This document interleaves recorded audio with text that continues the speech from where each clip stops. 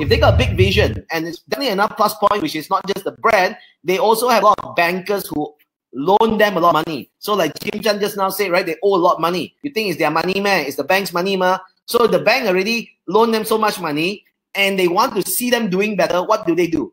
Give them more money, loan them more money. So I believe Marsiling will definitely have much more capacity to borrow money to move into the right business. If they were to borrow more money to go into property development, I don't think that is going to be possible for them. But they're borrowing money, and they can show letter of intent from their customers. They will be able to get loans to build this because they existingly have still cash and still have business. So I don't think they have any issue for them. And those are the plus points that they have compared to Rubber-X. But of course, Rubber-X also, being at the size that they are, they would then be able to grow. Why? All you need to do is go to the bank and show that what? I've got business.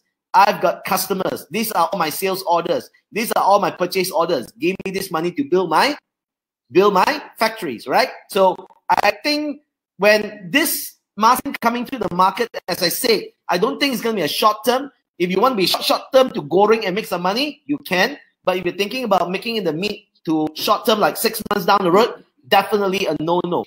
All the technicals right now looks good, but I think all the technicals will turn around in 4 to 5 days time. So it all depends on the business earnings at the end of the day, because what pushed the business up at the end of the day is the earnings of the company. If they don't have the kind of earnings, it's not going to push the share price up. What happens when it's pushed up is going to be pushed down very quickly.